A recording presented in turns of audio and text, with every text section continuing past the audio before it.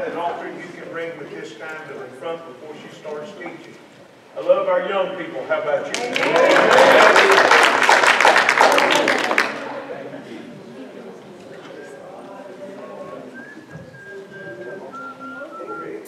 Y'all hear that, right? They're not singing y'all in there. So, brother, how you?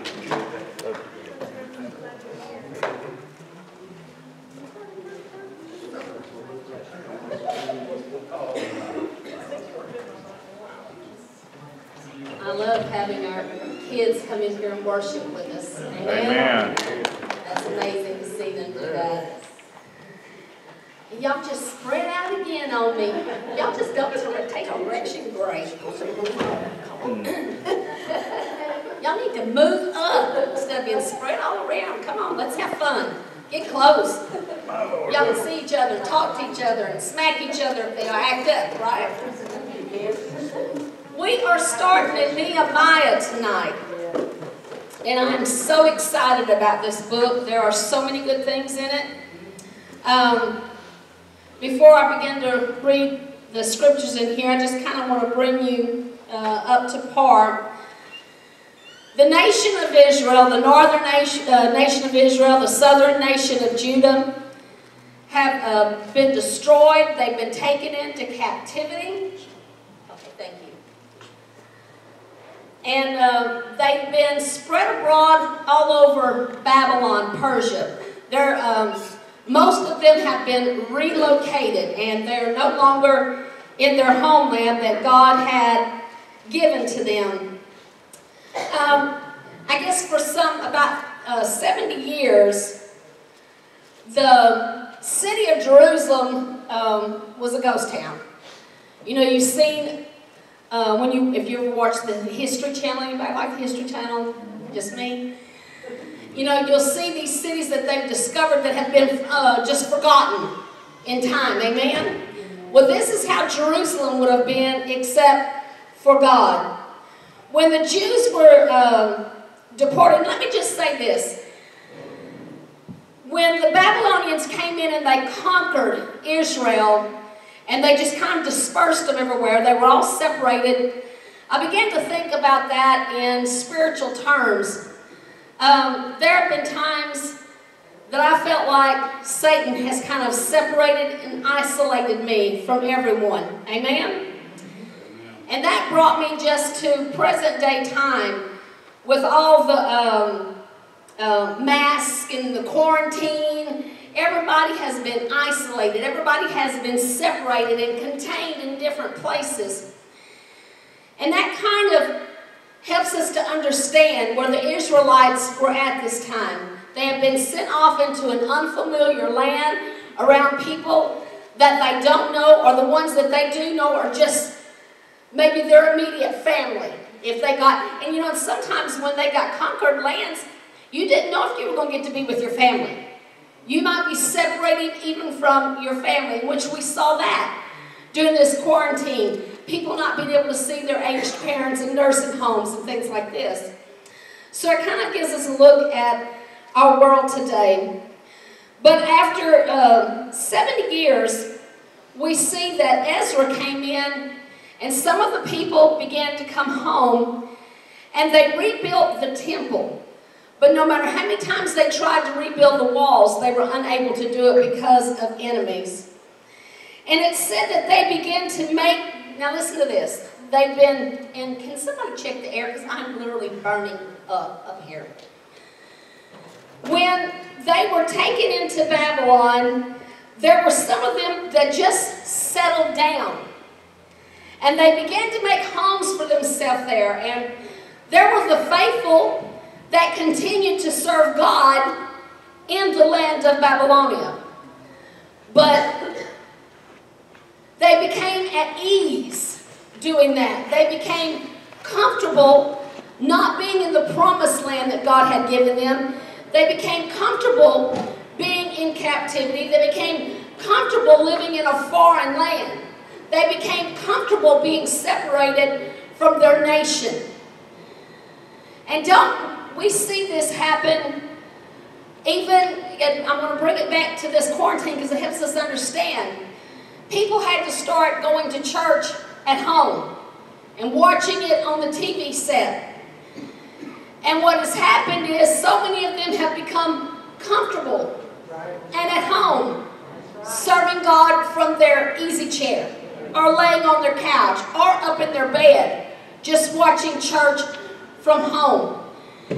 In our lives, when Satan takes us captive, there are so many times when people stop going to church because they've had their feelings hurt, or a church split up, whatever. And instead of pressing through, they get comfortable in whatever state they find themselves in. But we find that you have people like Daniel, Shadrach, Meshach, and Abednego, 3 Hebrew boys. You had Esther. They were raised to prominent positions in Babylon and in Persia. Esther was in Persia. She became queen of the nation. So we have some of these Jewish people become very important and are raised to prominent positions. And how unlikely is it for someone who has been taken captive to rise to a place of position and power?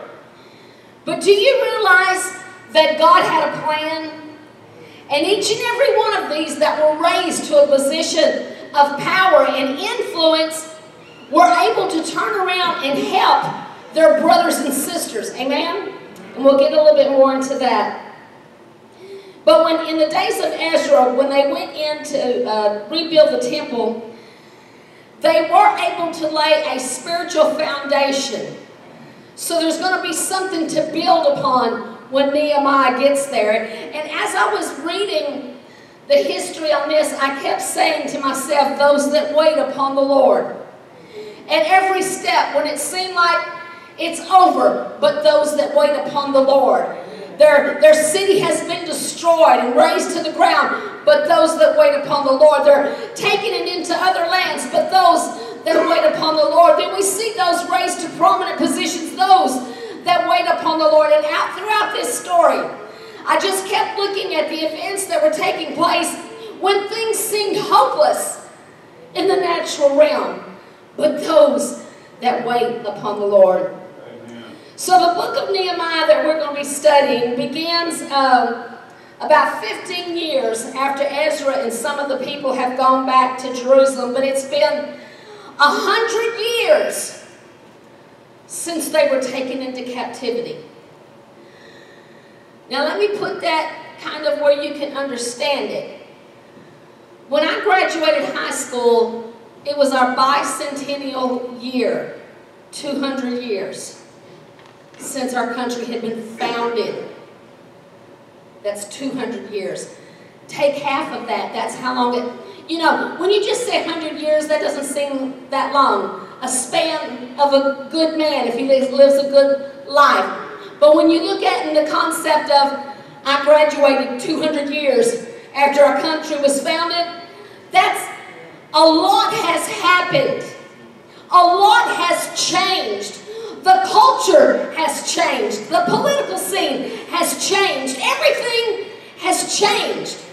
But here we see Nehemiah, and I'm going to go ahead and read these scriptures. We're going to start with verses 1 through 3, Kara. Now hold on just a second. Let me get a drink.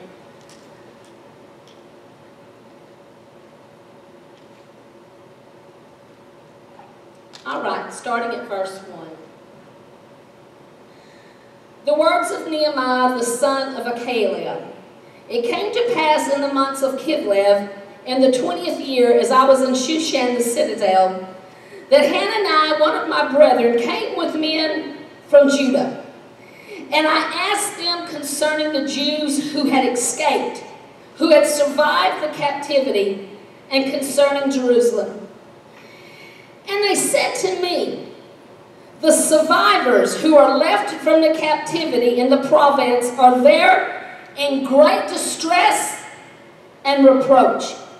The wall of Jerusalem is also broken down, and its gates are burned with fire. we find that, and Shushan was the capital of Persia. And this is where Nehemiah is seated at, but it says that he was in the citadel. Now that's the fortified palace of the Persians. That lets us know that Nehemiah is an important man in an important position if he is protected and living within the citadel. And as he listens to these men from Judah talking about the homeland, and he sees and hears that they are in such distress, they are in danger constantly from enemies that are coming at them. But here lives Nehemiah in a safe, fortified place.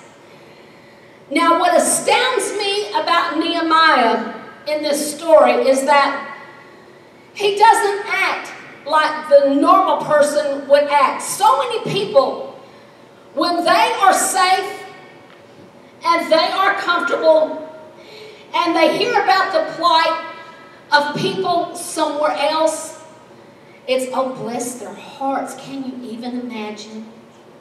Oh, wouldn't that just be awful? My heart just goes out to these people. And maybe over the meal, family meal, someone says, let's pray for these people. And oh, they gather hands and they pray for these poor people. But something happens to Nehemiah. His heart is where God is. God says that Jerusalem is an important place. It's a sacred place. Nehemiah is not happy just being safe. I mean, how many times when you hear about Christians being killed in other countries, do you say, that's it, everybody pack your bags, we headed to wherever, and we're going to go help these people. That's our brothers and sisters in Christ. We're going to war. Pack up, people, let's go, we're moving. How many people do that? But this is exactly what Nehemiah is going to do. Amen? He is not just moved with compassion for these people, but he is a leader. He is a mover and a shaker. He's a doer. He's not just God bless them, amen. He's going to do something, amen? Psalms 137:5-6 says this. If I forget you, O Jerusalem, let my right hand forget its skill. If I do not remember you, let my tongue cling to the roof of my mouth. If I do not exalt Jerusalem above my chief joy. I can just imagine Nehemiah maybe remembering this scripture out of Psalms and saying, how can I do less than have the same heart that God had? God feels like that about Jerusalem, and I am a man of God, then this is how I must feel about Jerusalem.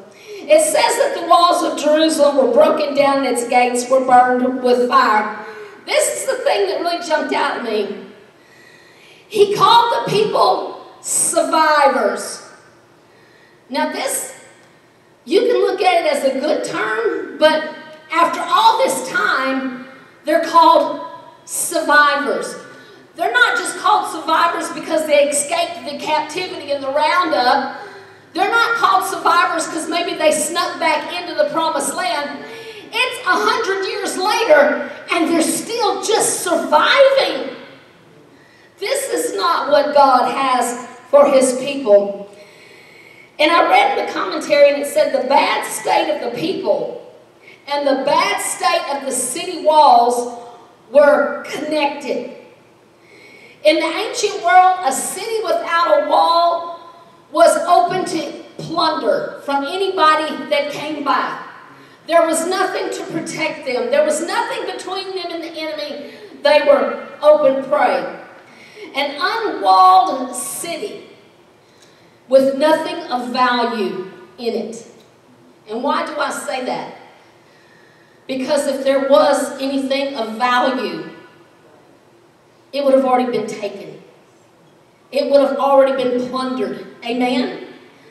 So they're living in an unwalled, unprotected place with nothing of value in their life.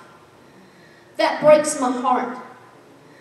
Because, I got to thinking about children today living in homes, and they are in an unfortified, dangerous place.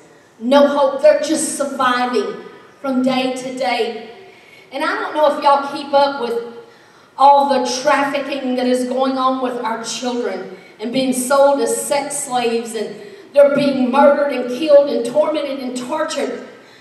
They're living in an unfortified place where they're just trying to survive from day to day. And the thing of this is the bad state of their life is due to the bad state of no protection in their life. Amen?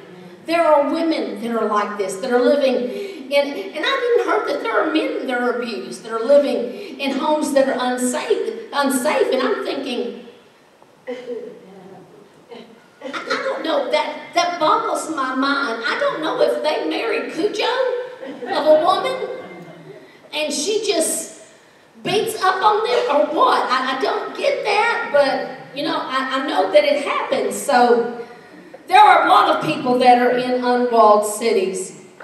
It said those living in these unwalled cities lived in constant stress and tension. They never knew when they were going to be attacked again. They never knew when raiders were going to come in and kill and rape and plunder the little that they had again. But again, my mind said, but those that wait upon the Lord. Amen. Amen.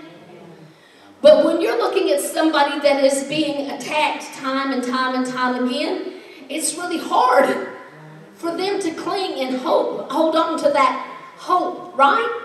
But isn't that why God set into positions of power Daniel? Isn't that why Esther was raised to a position of power? Because God had to position someone else into a place of power and able for them to have the influence and the authority to take care of the people who were living in unwalled, unfortified places. He talks about Nehemiah's reaction when he hears about the state of Jerusalem. What did he say? He said, I sat down and wept. He mourned for many days. It also says he was fasting and praying before the Lord. Nehemiah's immediate reaction was not just bless their heart. It was, he went to extreme measures immediately when he heard the state of his brothers. I got to thinking about the amount of time that he spent praying, fasting, crying, weeping, mourning over this city. And in here it says that it took 52 days for the walls to be built. But that came after much weeping and praying and mourning and fasting before God. Which lets me know that's where the work is taking place. That's where the victory is being won. Before the victory ever comes, the victory was won already when Nehemiah hit his knees. God was going to use Nehemiah to do something about the situation of Jerusalem. But first, he had to do something in Nehemiah. First, he had to do something with Nehemiah to prepare him for what he was going to do. And I know that it's hard for us to see God move in our situations, but Nehemiah had been put in this place for this time. He was not put into a position of power for himself. He was put into a position of power for someone else. But so many times we get caught up in ourselves, in our positions of power, and we forget the people that God really intended for you to be in that position of power for. Nehemiah didn't do this, thank God. He still had a heart for his people and a heart for God. God saw the need from heaven. God heard the cry of the people from heaven. But little was going to be done until God could find a man that was willing to go. Ezekiel 22:30 says this. God says, so I sought for a man who would make a wall and stand in the gap. This is needed more today than it ever has. I mean, people, you know, they're talking about these vaccine passports, and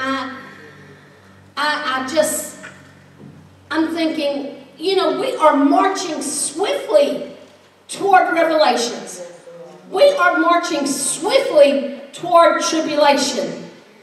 But even more, we are marching swiftly toward the rapture. Amen? Amen. I'm ready to get out of this unwalled city and go to a city built with gold. Amen? With pearls, with precious jewels. Definitely a fortified city.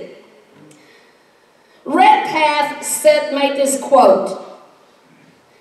There is no winning without warfare. There is no opportunity without opposition. There is no victory without vigilance. For wherever or whenever the people of God say, let us arise and build, Satan says, let me arise and oppose. Do y'all see that? We're going to have warfare. We're going to have opposition. We're going to have to be vigilant. Amen? But now this last part. Whenever we say as the people of God, let us arise and build, Satan says, let me arise and oppose. Now, I don't know if y'all are as excited about church as I have been getting, but service after service, worship has been building in this house. Service after service, the anointing is beginning to flow again. Service after service, hearts are being pricked. They're being humble before God. Service after service, worship is arising. And the people of our church are saying, let us build. Let us win lost souls. Let us see healings take place. Let us see miracles take place. So what does Satan say? Let me get up and mess things up. Amen? And he's been trying. Amen. Let me tell you, he is fighting a good warfare.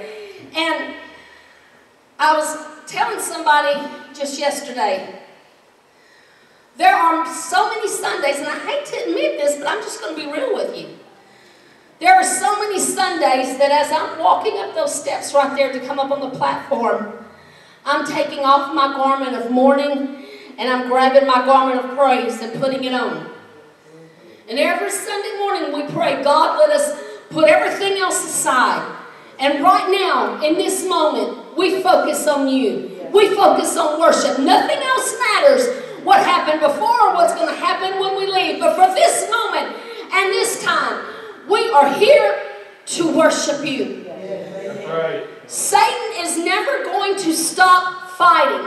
And that's what we constantly have to keep. I do. Maybe you're better at this than me. But I have to constantly remind myself, he's fighting me because I'm fighting for God. Amen.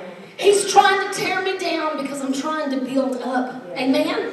So anything in your life that you're facing right now, remember, if you're trying to arise out of your situation, if you're trying to build something, Satan's going to do everything in his power to raise it to the ground. Amen? Says in here that leaders must have a big vision. And Nehemiah does. He has a great big vision. And he says, through me, God's going to turn things around. Through me, God's going to build up a wall that hasn't been able to be built up. Through me, God's going to bring salvation to his people, protection back to his people. And he says that he was fasting and praying before the God of heaven. Before we're going to see something happen, there is going to have to be some work we put into it. Amen? If you want to see growth, then you have to do something about it. If you want to seek deliverance, then you have to do something about it. Yes, God brings the victory. Yes, God brings the finished product, but he works hand in hand with us. There is always something that we must do with God, for something to happen. But here's the problem, or at least this is how the problem as I see it, and that's laziness and complacency. Amen? For us to have a vital youth group, then somebody has to sacrifice their time to study. Somebody has to sacrifice their time to get down on their knees and pray. Somebody has to do something. Amen? An on-fire youth group doesn't just happen. Yes, God will send the fire, but he's looking for a man that's going to build the wall and stand in the gap. He needs somebody that's willing to do something. But we have a church world that is full of, oh, God bless their souls. Oh, let's pray. What you going to do? You have to put feet to your prayer. Amen? Faith needs action. Faith without works is works without faith is, but faith and works work together. Amen? One without the other is null and void.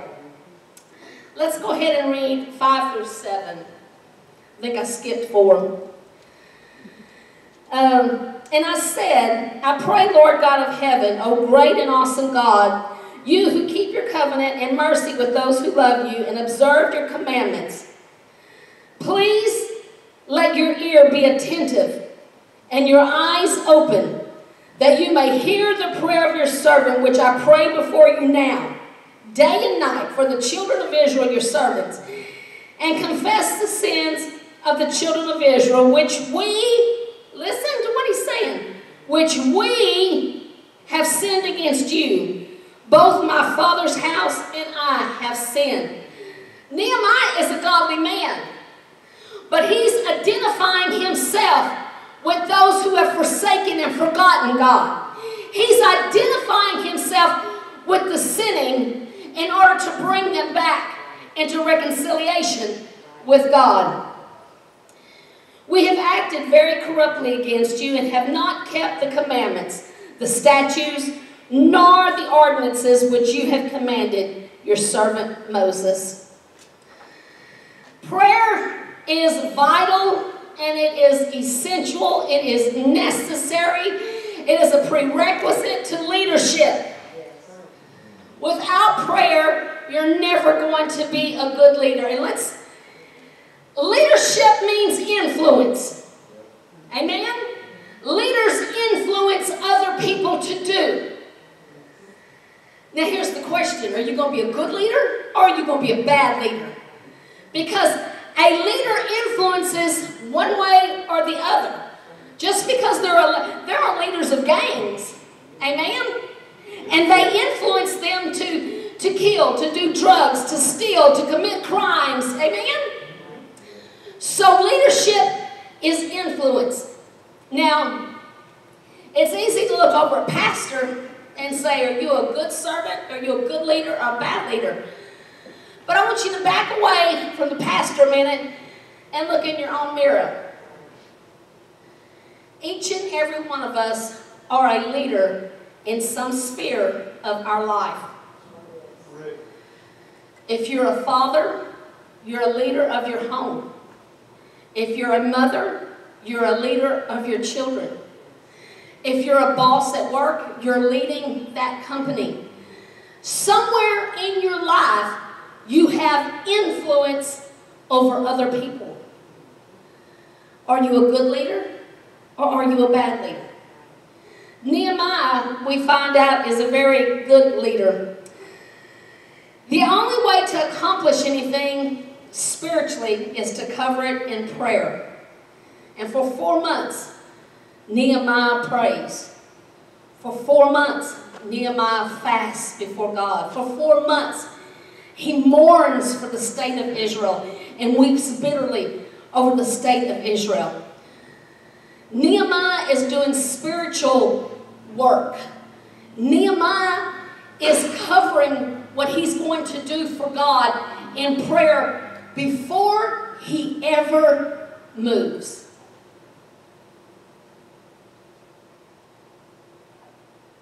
Anybody in here prone to move before you think it through?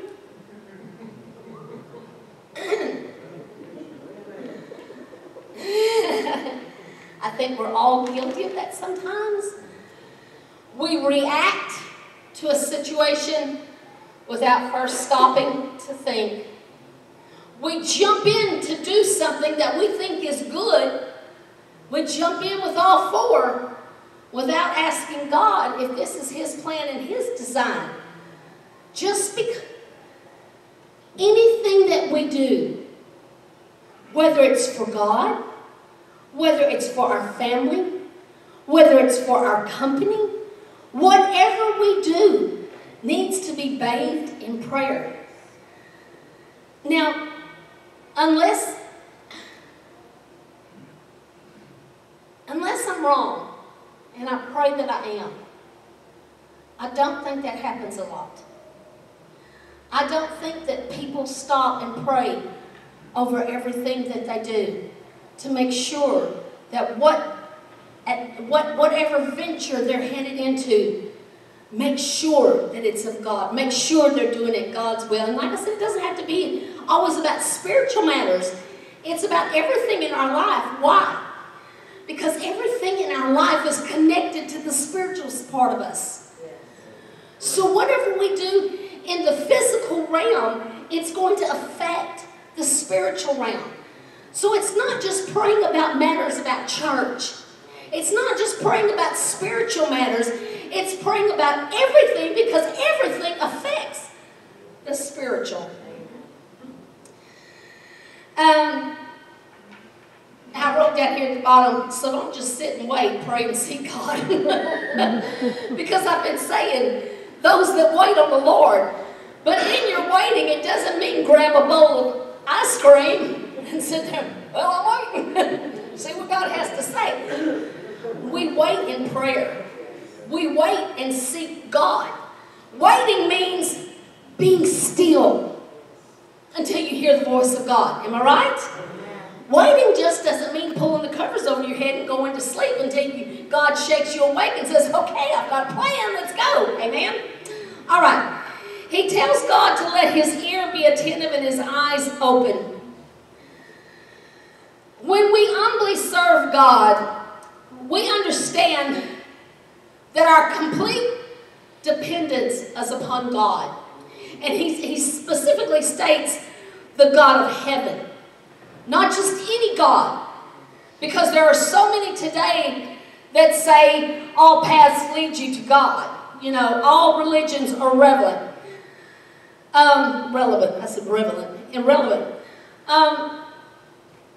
But Nehemiah prays to the God of heaven, because this is the only true God. This is the God he has been raised up living for. I wrote this: God will allow you to be fruitless to expose your need for total dependence. And that was just kind of a wow statement to me. Because we expect God to bring fruit into our life. You know, I poked a hole in the ground and put a seed in it. Now, God, give me a crop. Now, I know that we sing that song, little as much, when God is in it, you know, and that's true. But God wants us to realize that our total dependence is upon Him. Now, Pastor can testify to the fact that building or planting a garden is not always productive, right? There have been times that we've had great gardens overflowing, and then there have been times that we've gone out there and go, where's it at? I know I planted something here, but I'm not seeing anything. And in our lives, we can begin to feel like that. You know, I've prayed over my kids. I've held them up to God. I brought them to church. I taught them the Word of God at home. We feel like we've been good husbandmen over our garden. But a lot of times we do it in our own efforts. And by much doing, if I haul their little fannies to church every Sunday night, Wednesday night, youth camps, then I'm doing good. But God wants you to understand that whatever garden you lead, whatever garden you have influence over, unless you're praying to God for that garden, unless you acknowledge that God, unless you water it from heaven, it won't grow. Unless your sun shines on it, it's not going to grow. Unless I get out there and pull the weeds out of it, it's not going to grow. Unless I nurture these plants, they're not going to grow. And we have to realize that it is God that brings the increase. The Word of God tells us men can plant and they can water, but it's God that brings the increase. And when I read that God will allow you to be fruitless, God will allow you to sit there and reap nothing if you're not being dependent on Him. He will pull everything back until you stop and realize what is going on. God, I need you. And God goes, oh, there we are. You finally get it. Amen? There's another quote from Red Path that says this: you never lighten the load unless first you have felt the pressure in your own soul. You are never used of God to bring blessing until God has opened your eyes and made you see things as they are. You can't effectively pray for someone until you've been in their shoes. You can pray with compassion, but you can't pray with understanding. And there is something different when you have walked that path, when you've walked in those shoes. There is a different praying that takes place. It's a praying with understanding. It's not just a praying with compassion for the need, but it's a praying knowing what they're going through, what they're feeling, what they're struggling with, what's coming up against them. You know because you've been there. Nehemiah in 8 through 10, let's read this. Where are we at?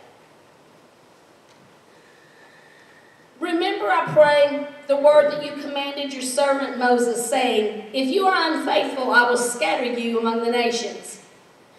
But if you return to me and keep my commandments and do them, though some of you were cast out to the farthest part of the heavens, yet I will gather them from there and bring them to the place which I have chosen as a dwelling for my name. Now these are your servants. This is Nehemiah talking to God. Now these are your servants, and they're your people, whom you have redeemed by your great power and by your strong hand. And let me go ahead and read this last verse. Oh Lord, I pray, please let your ear be attentive to the prayer of your servant and to the prayer of your servants who desire to hear your name. And let your servant prosper this day, I pray, and grant him mercy in the sight of this man, for I was the king's cupbearer.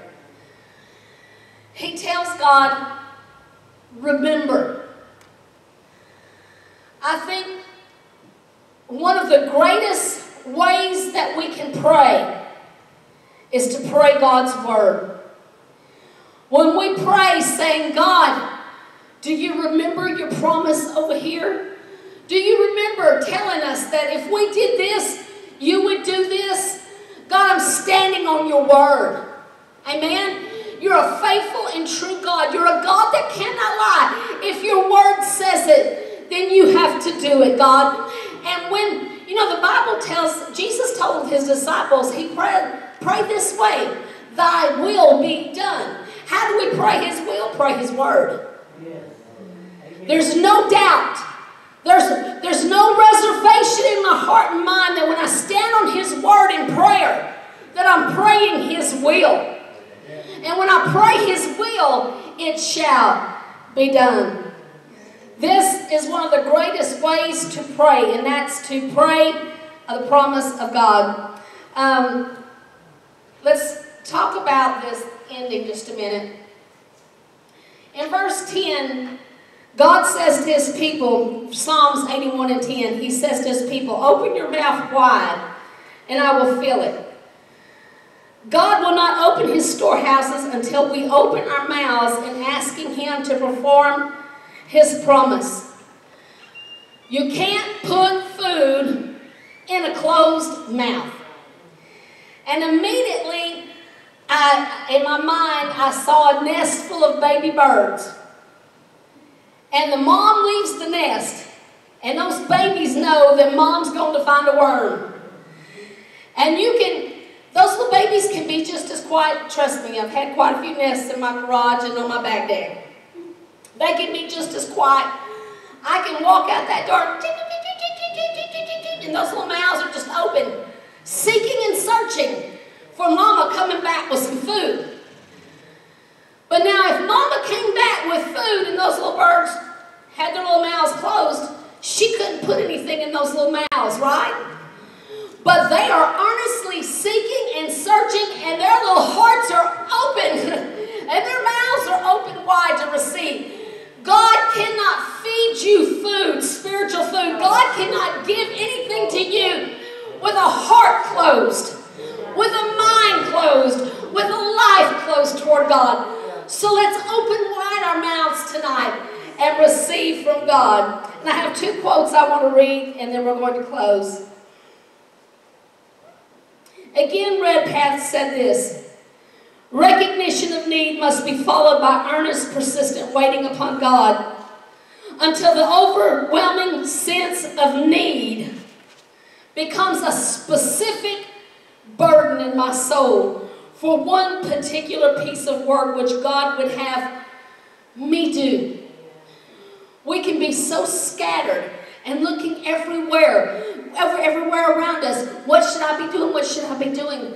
But He says, when we have that overwhelming sense of need and it becomes a specific burden, because there's a lot of times we know we have need, but we really don't know exactly what it is we need. But when God places that specific burden in your heart that He wants you to do, and again it comes back to what are you willing to do? And Spurgeon said this: laying the matter to heart, he did not begin to speak with other people about what they would do. Talking about Nehemiah, when he finds out the distress that the city of Jerusalem in and the survivors that are there, he did not begin to speak with other people about what they would do, nor did he draw up a wonderful scheme about what might be done if so many thousand people joined in the enterprise. But it occurred to him that he would do something himself. My God, awaken in us the need not to point the finger. Oh, they would be good at this, they would be good at that. But what can I do? Amen. I love that. It occurred to him. Let it occur to us. I'm going to do something myself. Anyone can complain and criticize. And I have been a member of a church. I have served in leadership in a church. And now I'm pastoring a church. Anybody can complain and criticize. And through the years, I have heard my quota of complainers and criticizers. But I have discovered and found one important thing. Most of the time, the ones that are complaining, the ones that are criticizing, are the ones that are doing nothing. Right. Yes. Right. If you can do it better, If you're griping and complaining about what someone's doing in the church, if you can do it better, get up off the seat and do it. Amen? If you don't like the way we sing, if you don't like the way we play, then learn to sing and play and get up here and do it yourself. I will be more than happy to stand right over there and worship my God. Amen. Just to soak it up. If you want somebody to teach your kids, don't gripe and complain because nobody's doing it. Get up and do it. Amen? Let us not complain and criticize. Let us be doers. Stand to your feet. Father, I love you tonight. And I'm so grateful for your word. I'm so grateful for the history within your word that we can read. And we can see the consequences of bad actions. And we can see the consequences of good actions. Father, I ask, Lord, that you would impress upon each and every one of us that we have an area of influence in our life. Lord, let us be good leaders and not bad leaders. Lord, let us influence for you. Lord, teach us, Father, how to do what is right, how to do your will. And Lord, let us glean from these scriptures as we study in the book of Nehemiah. Father, show us what we need to know in these scriptures. And I give you all thanks and praise in the name of Jesus. And the church says, Amen. You are dismissed. Amen.